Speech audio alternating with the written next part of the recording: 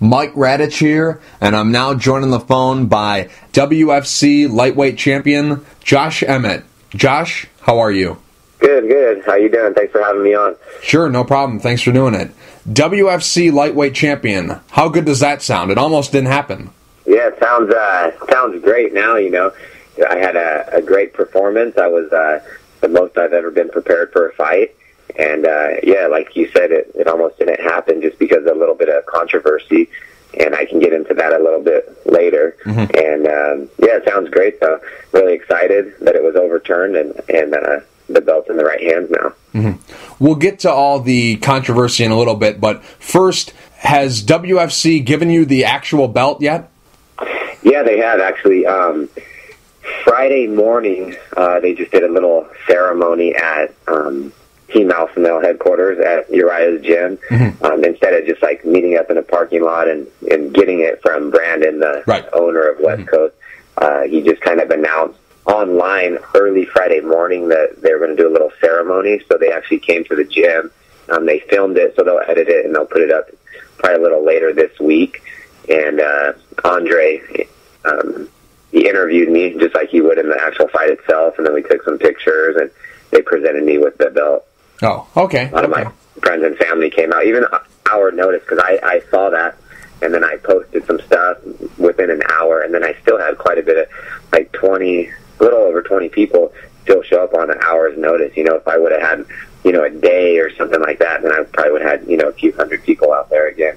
Oh, okay, I see. That's cool. That's good that they were able to give you the belt and make a little ceremony to give you the championship belt, because obviously they didn't give it to you on fight night, but we'll get into that a little bit later. Now, I'm just curious, how much does this belt mean to you? Obviously, your entire career basically has been fighting for West Coast. You have one fight outside the organization, but pretty much you've grown up in this organization. How much does it mean to you to finally have this belt? Obviously, in the big picture, it's a building block and it's a regional title, but this has to mean something to you because you've been fighting for this organization your entire career, basically. Yeah, so it means a lot to me. Mm-hmm. You know, just as far as I've seen some of my teammates kind of grow up in the West Coast Fighting Championship as well. Like Andre Fili was the featherweight champion, right? Mm-hmm. Before he got the call to the UFC, and then Anthony Avila, one of my other teammates, he was the 155 champion. So I thought it would always be cool to be a champion in one of the divisions, but you know, as they were champions, I knew I wasn't ever going to get it because I was never going to fight my teammates. So, yeah, so it does mean a lot to me, and I'm happy to be a part of their organization and everything they've done for me and Brandon Ware and a lot of the Jeff and James who work for the production as well. So it does mean a lot, but I'm hoping that bigger things will come in the near future, and then I can, you know, reach my goal is to get to the UFC, and then once I reach that goal, I'll have to set new goals when I accomplish that. Mm-hmm. Definitely. Now, in the big picture, you got the title belt and you remained undefeated.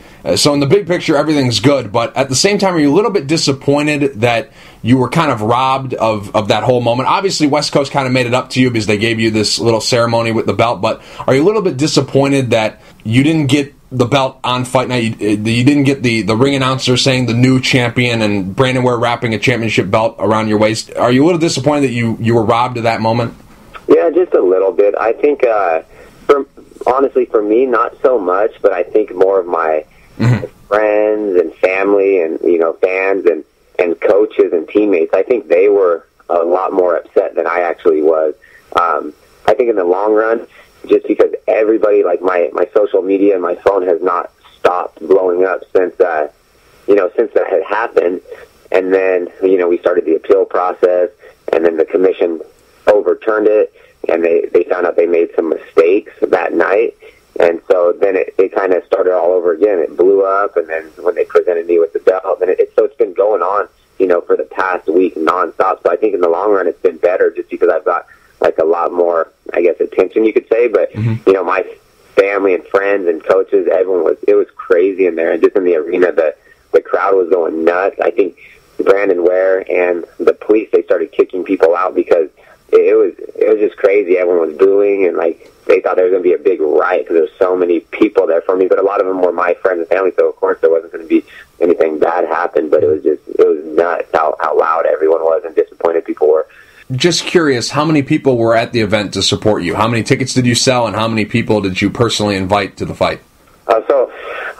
There was a few thousand people at the event. I personally handed out, I don't know, close to 300. There's people that bought online sales from me as well. And then I have a lot of just family and friends across the country that actually order the pay-per-view and stream it online. And they have big, viewing parties. My little brother, James, he's in the military. He's an MP in Louisiana. So every time I have a fight, he has 30 of his Army buddies show up, and they have just a big party. I also ship out a lot of my fight shirts to them, so they're all wearing them. Same thing with my little sister, Sarah. Her husband's in the military in Arizona. Same type of thing. And then I have family just all over the country, from my mom's side, the Lowrys, and everyone else. It's just nuts. Everyone's taking pictures and having these big parties across the country as well. Mm-hmm. I see. Now let's get to the fight itself. The fight took place back on November 15th. It was at West Coast Fighting Championships 12. It was the main event. You officially won the fight by technical decision 24 seconds into the fifth round. That's when the bout was halted. Originally, it was ruled a no contest. We'll get to that in a minute, but let's go step by step here. Let's start with this. What exactly was your game plan going into the fight, and how well do you think you executed it? So my game plan, I rarely ever have game plans, just because I feel that if you go in there and you can't execute your game plan, then what do? You're kind of in a bad situation. So for the most part, I was just going to go out there. I've been working a lot of boxing with my boxing coach, Joey, out of Flawless Boxing. So I've been doing that. I've been working some Muay Thai with Justin Buckles and Martin Canton, and my jiu-jitsu coach, Felipe, a lot of that. So I was just going to go in there and just focus on stuffing his takedown, stand up and strike and kind of just outstrike him and not go to the ground. That was my plan, just because Brandon was such a high-level brown belt under a good jiu-jitsu tree. So I executed it really well. Went out there in the first round, stuffed a few of his takedowns, and I was getting the better of the exchanges on the feet. Mm-hmm. Going into the second round, we were doing kind of the same thing. And then he kind of rushed in, and just instinctually I shot in, took him down, and I kind of felt him out in the second round on the ground. So he was actually really good. He was going for, transitioning really well from, position to position, move to move, but I knew what he was going to do next. I was really focusing on just shutting his hips down and shutting his offense down pretty much, and doing a great job. But I was kind of scaring some of my teammates and jiu-jitsu coach and stuff like that. They kept yelling stand up, just because he was such a high-level jiu-jitsu player, and he was pulling the rubber guard and all that, but I felt great. So I just continued, just kind of mixing it up. I would go out, I'd strike, and then when I felt comfortable, I'd take him down and work a little ground and pound, and I was never in a bad position, and he was never even close to catching me in anything. Mm-hmm. I failed to mention earlier your opponent was Brandon Rossetti? I think it's Rossetti. Yeah, Brandon Rossetti. Rossetti, yes. Brandon Rossetti, he was your opponent. I didn't mention that in the beginning there, but he was your opponent. I'm just curious, the first 4 rounds, obviously you won all 4 of those rounds. It was a shutout going into that 5th round, which we'll get a little bit later into. We'll dive into that a little bit. That's where the controversy stems from. But the first 4 rounds, how were you feeling about your performance?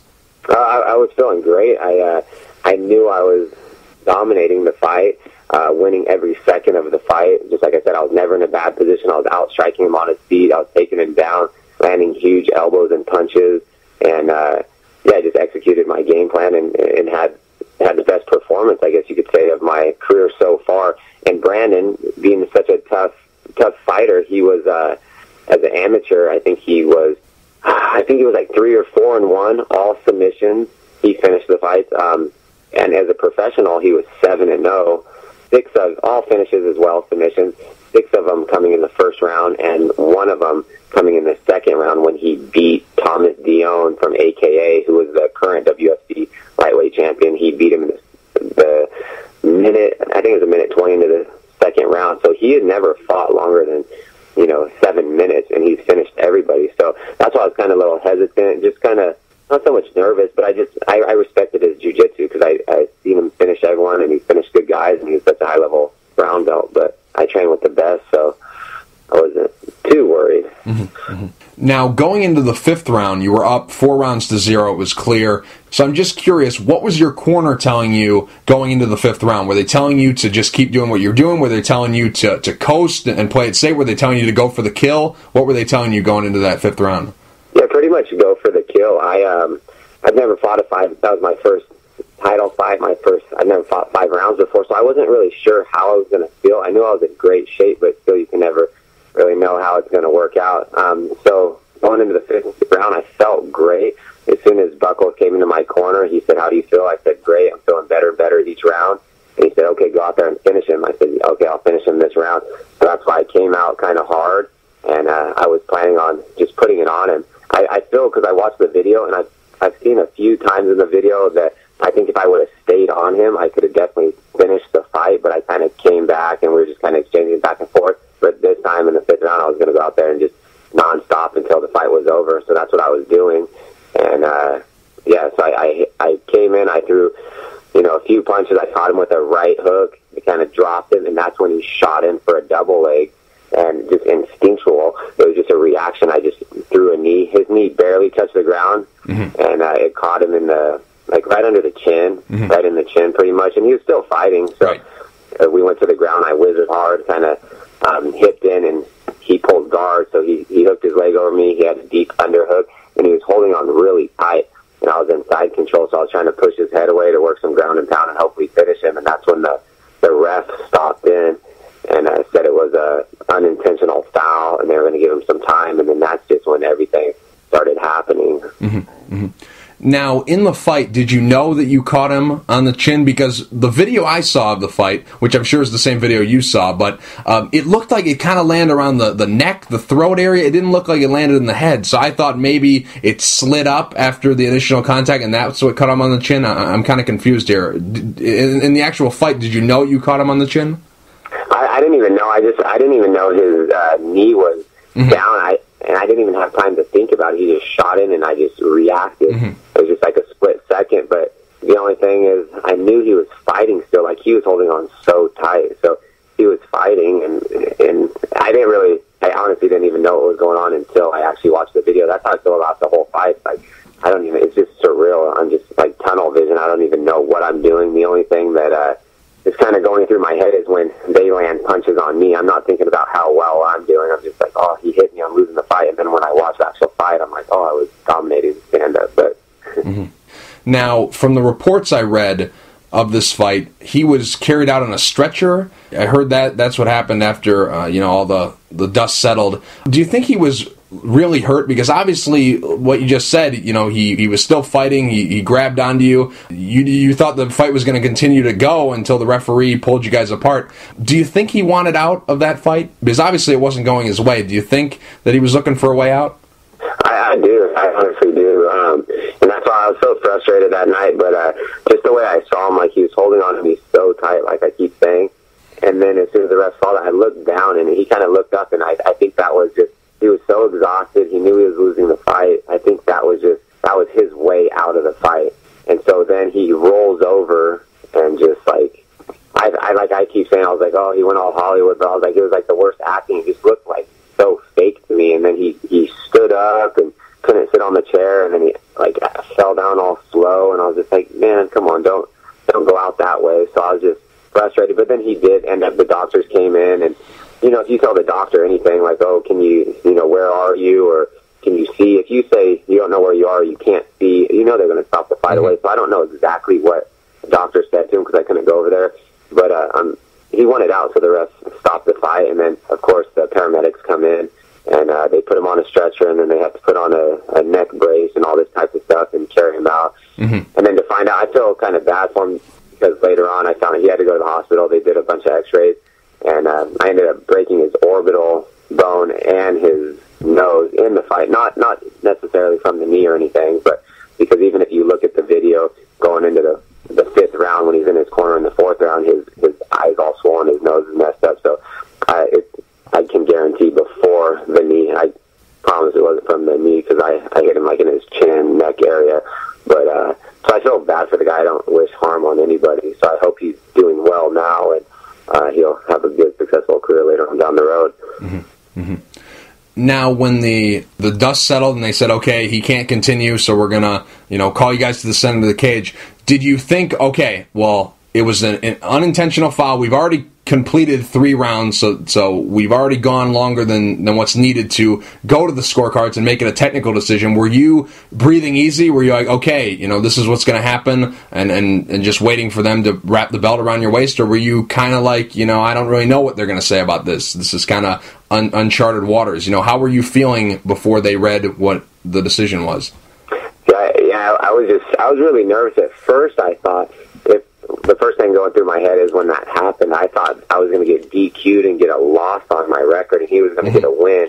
I didn't really know how it worked, so I was kind of freaking out and just really upset about that. Like, how can I dominate someone for 22 minutes and then get a loss on my record? But then I have Uriah in the corner, and he's telling me, oh, you'll be fine, this and this, and Justin Buchholz and, Martin Campman, they're all in my corner, telling me, oh yeah, it'll go to the scorecards, you're fine, don't worry. So then I start to feel a little better. I'm like, okay. I just had no idea what was going on, and so I'm thinking it's still going to go to the scorecards like they were saying, and then the ref came in and they ruled it a no decision, a no contest, and then I was I ended up just leaving, walking out of the cage because I was so upset, and that's about it. I just walked back to the room, got checked out by the doctor, and just took off, Now, what's your mindset backstage? Obviously you just got some bad news. I mean, it wasn't a loss, but it was, pretty close. You dominated him for 4 rounds and then still didn't get the belt or get a W next to your name. So, what were you feeling like at this time? I was so pissed, so mad. I can't even describe how upset I was. And then I was angry. I thought like all my hard work was for nothing, and that's basically how I felt. And then after just talking to Uriah, he's always so positive. He was just telling me he's like, don't worry about it. It's not going to affect you negatively, because it's no context. Your record's still going to be 6-0. He's like, but you had a great performance. No one can take that away from you. And it was good because I grew from the fight too. Now I know I can go 5 rounds. I could have won another few rounds. I felt so good. So that kind of calmed me down, and then I just thought about it, and I was like, okay, but before I talked to him, I was furious. Now, after you talked to all your teammates and the time passed and you left the venue and all that kind of stuff, were you feeling a little bit better when you looked at what the options going forward could be? Obviously, there was going to be an appeal and try to get this decision overturned and get it to a win on your record instead of a no contest. When did you start saying to yourself, okay, it's going to be fine? I think, we have a very good case going forward on this. I think it's going to be working in our favor. When did you start to think that? How long had passed after the fight when you started saying, okay, I think we can get this overturned?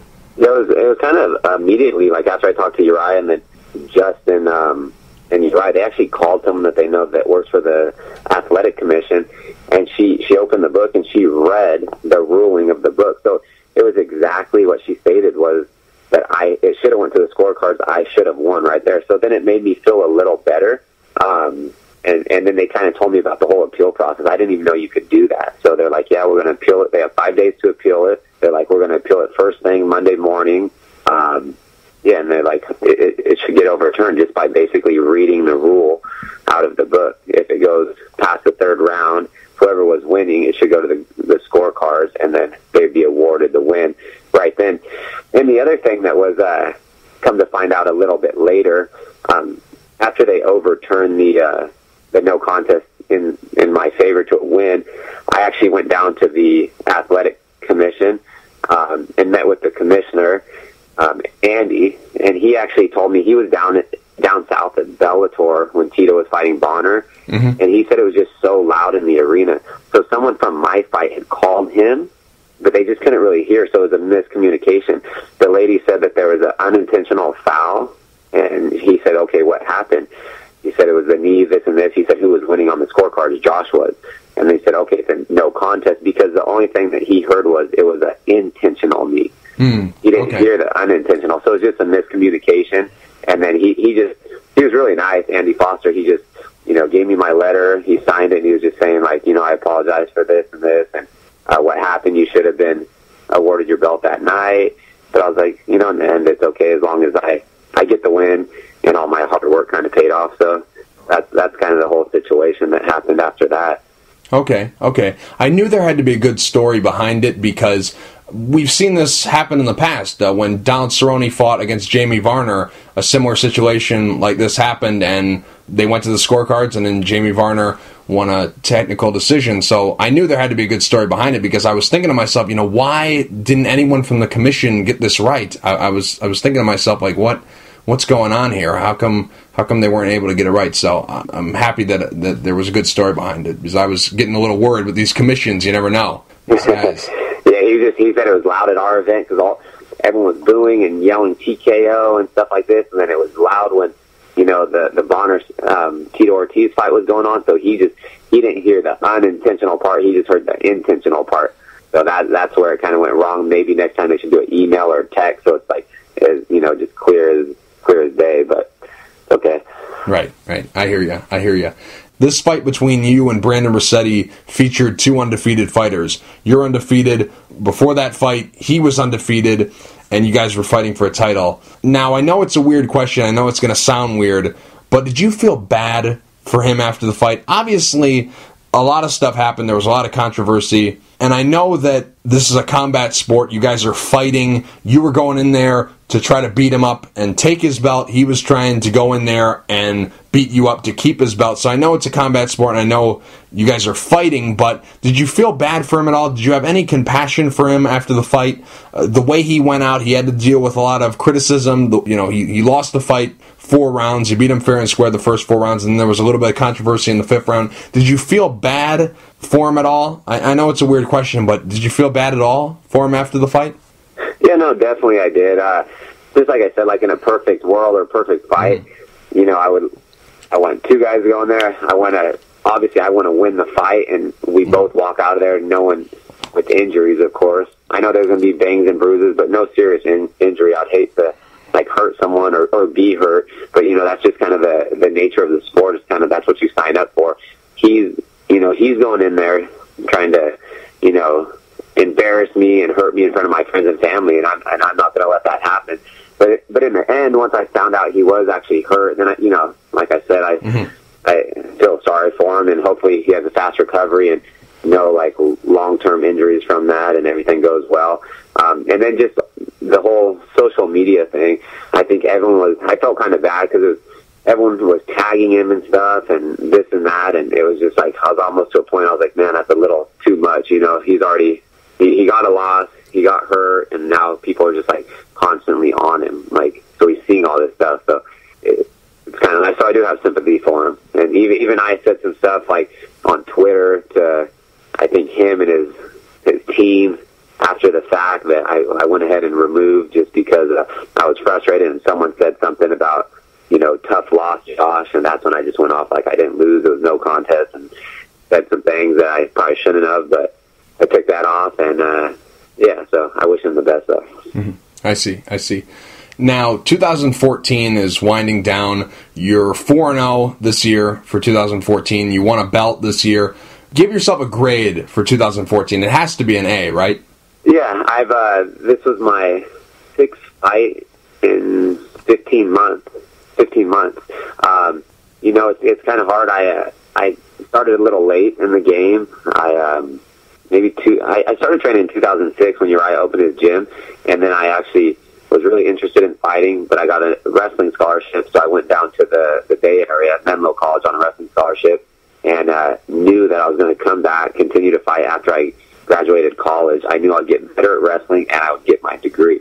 So I wanted to go ahead and do that. I came back in 2010, started training, and then I fought in 2011. I did a few amateur fights. After that, I did my first pro fight. I think that was 2011 as well, and I broke my hand in that fight. So I just had a long layoff. So I broke my hand. I had surgery, did all the physical therapy, came back. I was training again after 10 months, training for another fight. My last sparring session before it was going to be my second pro fight, I broke my hand in the exact same spot again. So then again, I had surgery, I was off for another 10 months. So I had like a 2-year layoff. So, and I'm getting older.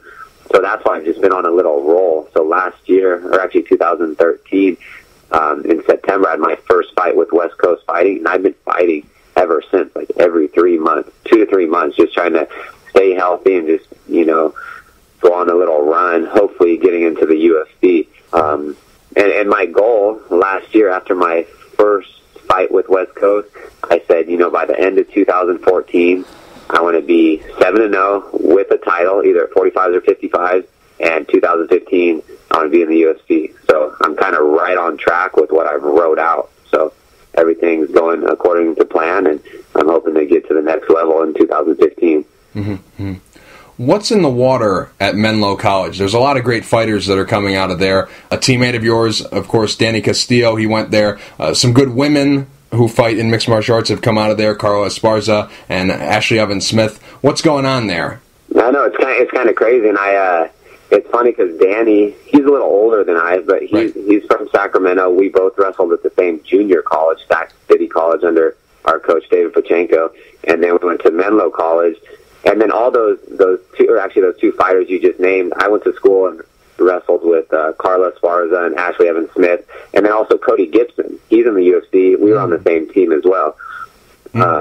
He's a 135 fighter in the UFC right now. Yeah. Mm-hmm. And even I have some one of my good friends, Lee Morrison. He's doing MMA. He's actually, I want to say he's like 10-2, 10-3. Yeah. He's fighting over in... Fights for M1. Yeah, the American Bulldog. Yeah. Yeah, that was my good friend. So it's kind of crazy. I think, if I can get to the UFC, there's 4 people right now, and they're from Menlo. If I get there, there'll be 5. I was saying, I think that'll be the most active fighters in the UFC from Menlo College. Because I know before it was Arizona State, it was like Kane, C.B. Dalloway, Aaron Simpson, and Ryan Bader. So 4... I think Menlo would have the they'd have the advantage right there. But I don't know. It's kind of funny that we're like good wrestlers, and then we're all doing so well in the MMA world. Who would ever thought a small place like Menlo College breeding the MMA stars of tomorrow? It's funny. Who would have thought? Yeah, it's just a little private school, NAIA, and one of the richest cities in the country. Yeah, you would not think that. Yeah. They're going to produce some good fighters. Now, Josh, I'm just curious. Two questions about tattoos here. I'm very curious about this.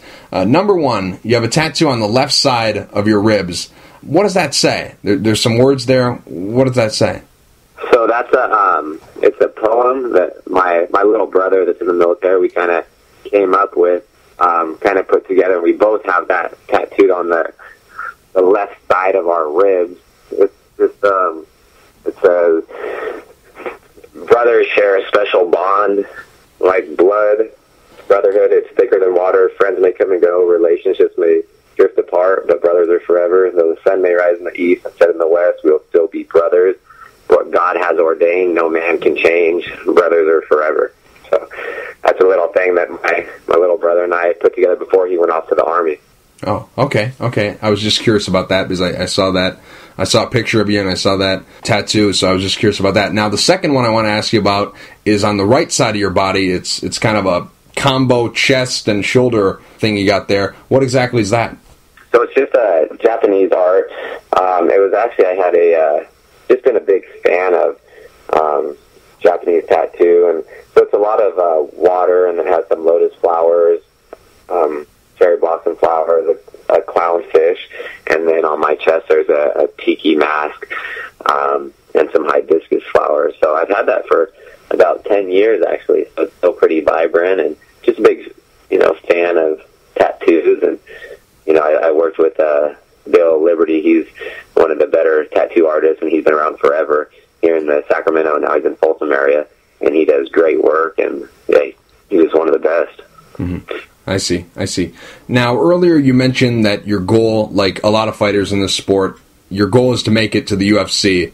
So I'm just curious, how close do you think you are? 1 fight, 2 fights, 3 fights, more or less? How close do you think you are? I think it's just so hard. I've heard different things, and when the UFC came to Sacramento when TJ Dillashaw was supposed to fight Barao for the second time, right? And it got switched up to Soto. Right. I actually almost got on the card for that one. I almost got signed with the UFC. They were trying to make a 55 fight. Uriah was telling me it's pretty sure this is going to happen for you. You're going to get in, but we'll find out later on this evening. They ended up going with someone else from the Central Valley. I think it was actually one of Cody's teammates. He was the first fight on that card. He fought Chris Wade. He got submitted in 45 seconds, I believe. But so it didn't go my way. Later on, one of the fights in San Jose, I went to the fight, and then Uriah introduced me to Joe Silva and Sean Shelby. They also sent him all my tapes and stuff like that. And so they like my style. They just weren't happy with my last fight. So I was 5-0 at the time. They weren't happy with me fighting Tremaine Smith because he had, I think his record was like 5-6 or 5-7. So he had a losing record, but it was just because all my opponents were backing out. So I fought at 45s and 55s. He's normally 170 and a 185 fighter. Right. And so with a week notice, he said he'd take the fight, and so we did a catchweight at 160. But if I would have fought my initial opponent, Tony Rios, then maybe I would have got in because he would have had a better record, and he was a Strikeforce vet, tough kid. So what Joe Silva said is they like me. They just want me to have a little more experience, maybe 1 or 2 more wins. So then I went ahead and I fought Tony Rios. I beat him, so I was 6-0, and then I went ahead and I wanted to fight a good fighter, someone with a perfect record, so I fought. That's why I asked for the fight to fight Brandon Rossetti. And so I fought him, I beat him, so that's 2 wins. So who knows?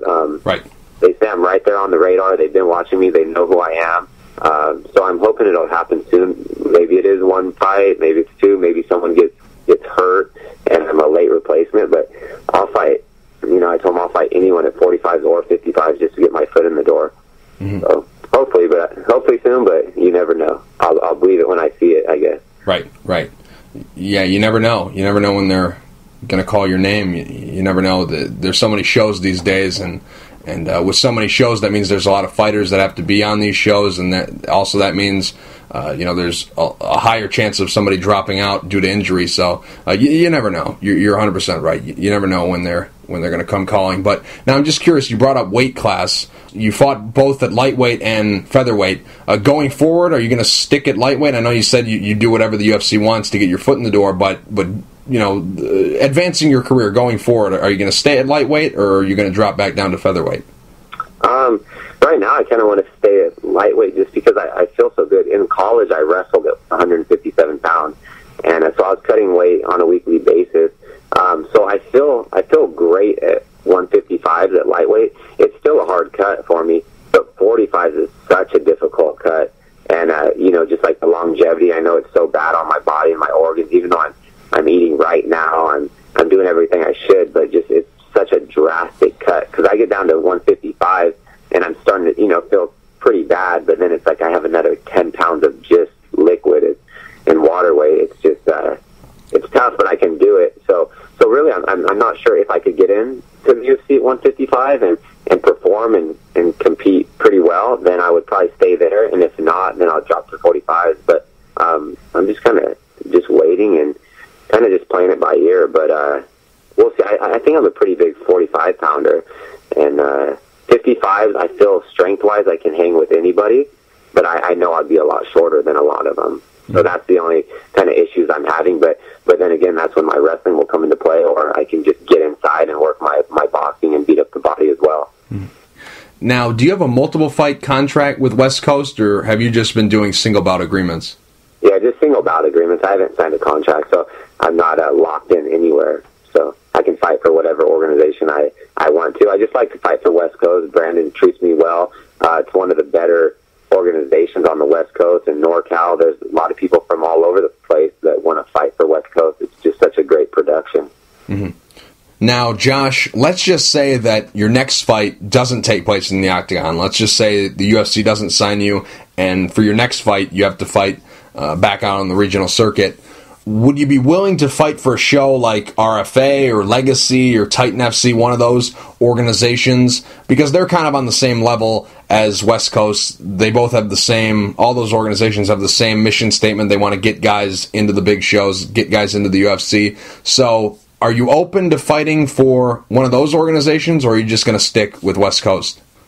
Yeah, maybe. It just depends. I'd have to talk to, of course, Uriah and my managers and teammates and coaches and see kind of what they think. I do like to fight for West Coast a lot, too, just because it's local. Mm-hmm. I'm from Sacramento, so I have a big draw, and everyone can actually come see and watch me fight.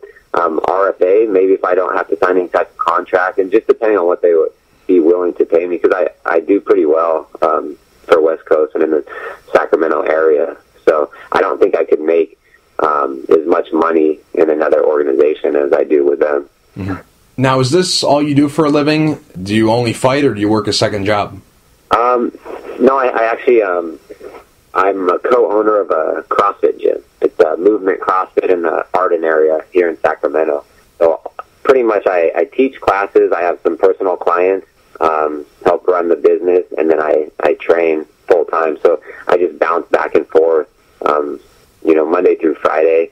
And they're long days, of course. Like I'll get up, I'll go to practice, and then come back, teach some clients, teach a class, go back to practice, come back, teach more classes. But it makes it.